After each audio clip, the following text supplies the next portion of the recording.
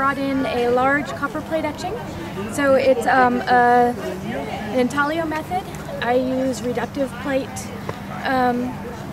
color process. So this has been printed on this piece of paper 4 times, so 4 different colors, but you get a wide range. I learned it at OSU from the printmaking instructor Yuji Hiratsuka. And I really appreciate the Art Center's letting artists come and display their work. And my piece is called Red, White, and Blue.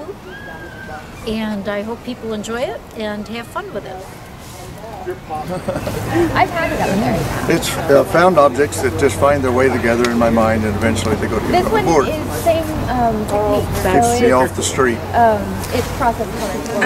I'm Caitlin Merton, and I read this series recently. It's called Wildwood, and it's based in Portland, the authors live in Portland, and it's a really good series, so I did my bowling.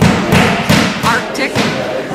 It's white stoneware, and all of my masks are inspired sort of by the idea of the spirit that exists in all elements of nature. And this piece is called Let's Go to Church.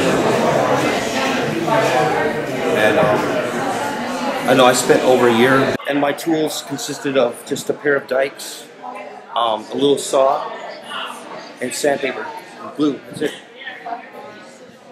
I did use a power tool twice to make these holes here and here, but that's the only power tool that I ever used on it.